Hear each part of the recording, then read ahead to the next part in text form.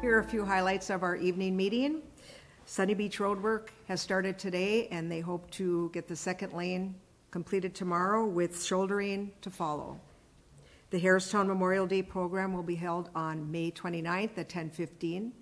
With military honors in Wreath Lane, we will have coffee and cookies available before and after the services.